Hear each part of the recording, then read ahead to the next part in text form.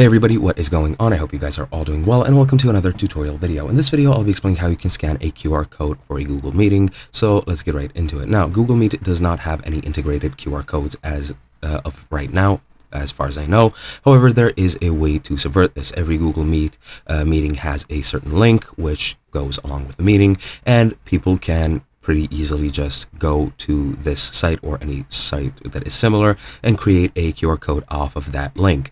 Once you create that QR code, that it is then sent to people to actually scan it and to actually join the meeting. Now, you can scan it usually just with your camera on your own device. You just turn on the camera and put it at the QR code. Most devices do have a built-in QR code scanner. However, if yours does not, you can install some certain software for either scanning QR codes if you have an application just for that, or you can use other sort of chat applications such as Viber, which does have an built-in QR code scanner, and you can just use whichever one you want. Usually, as I've said, you'll have it built into your system. However, if you don't, you do need third-party software, and then you can just scan it, and once it gives you the option to join the link, you just click accept or whatever the device gives you, and then once you accept it, you'll be joining the Google Meet meeting in no time. And that is pretty much it. Hope you guys enjoyed, and I'll be seeing you guys next time.